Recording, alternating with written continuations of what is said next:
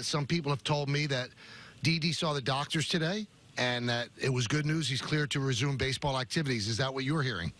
Yes, he got good news, cleared to go. So he might be down there as we speak, actually doing his tee and toss, and he'll hit in the cage today. We're not hitting on the field today, but he should be able to get all his work in today, and hopefully everything goes well.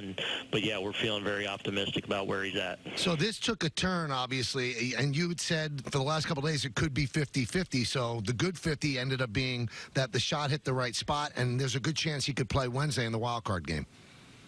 Yeah, I mean, that's certainly the hope. Again, we got to now get through these days where we really ramp up his baseball activities, but we are feeling like we're moving in a positive direction.